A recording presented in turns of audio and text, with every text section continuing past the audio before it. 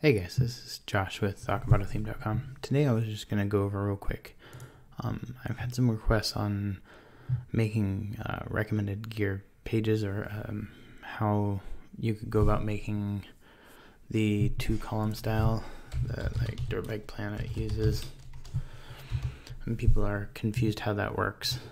But when you go to their gear page, you basically just have the main picture. So a featured image that's added to the post. And then you have these, right? And people were wondering how these were done, but all they are is it's columns that are split 50-50. And they just have an image. So they have a stock background. They overlay the image, and then they had a section that they put a text on in the background, and then just saved as an image, and then you put the image and you link to whatever the subpage is. So I mean, it's pretty straightforward. I'm not going to go through making as fancy an image as this. With Stencil, I just made a example 350 by 250 image, which is pretty close to this size.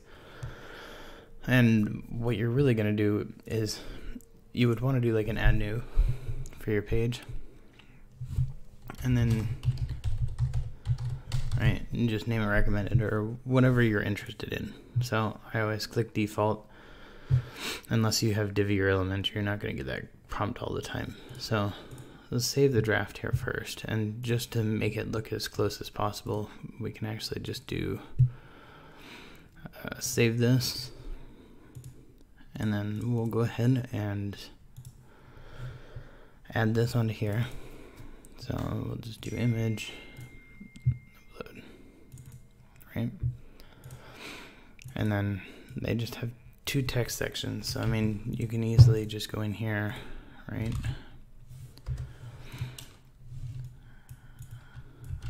Add these. Okay. So here's just where this other section comes in. So we're just going to go ahead and download this as just a placeholder basically. And then what you do is you go down here, right? This next one you're going to do columns. And then you probably want to just do 50-50 so they're split evenly. And then you'll want to upload the image. So that'll go into my downloads. And then what you would do is do another image over here. And what you'll see is that now they're even with each other. If we save a draft in preview, what you'll see is this look. So recommended, and then you'll see image and image, right? So basically, same as what theirs are. Obviously, you can go fine-tune this with making a pretty background and giving it a good footer with darkening text behind it. You could do it easily in Stencil. So like here, we can make this like a, here. Let's do, right?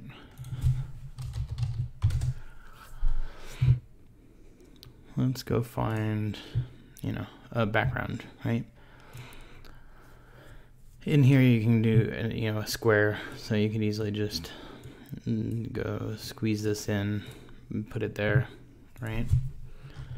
And then all you'd want to do is go down here, right? Add text and be like, this is a title, right? And we can download.